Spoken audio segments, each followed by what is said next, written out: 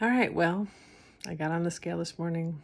It was the same as yesterday, even though I did a great job, got a bunch of points, did some activity, cleaning, homework help, all these things. So this is kind of the part where you just keep going and you stick with the program, because if you do all the right things, sooner or later, the number will change.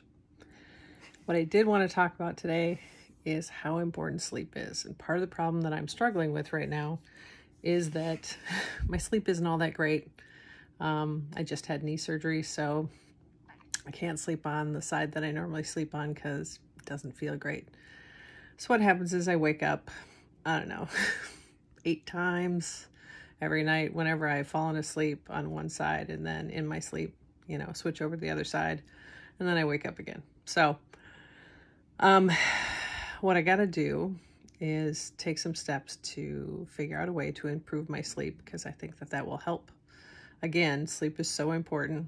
It makes everything easier if you've had a decent night's sleep. So I think what I need to do now is stop looking at my phone after 8 p.m. or my iPad or whatever, even watching TV, and just read some of the books that I have and that I wanted to read for a long time.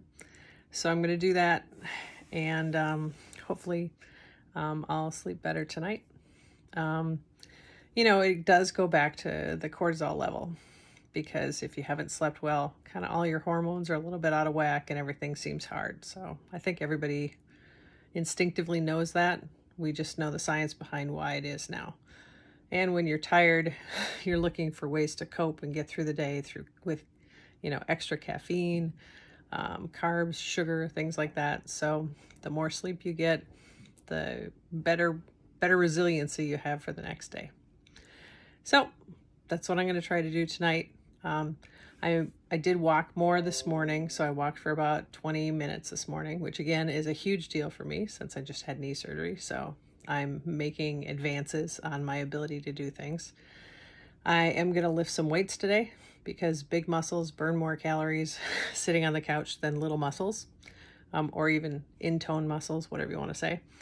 And then I'm going to focus on getting a really good night's sleep tonight, and hopefully then tomorrow the scale may have good news for me. But at least it wasn't bad news this morning. It just wasn't good news. And again, it has to be the 7-day moving average. You can't freak out over 1 or 2 days of things either going the wrong direction or just staying stuck. So that's what I know. Talk to you tomorrow.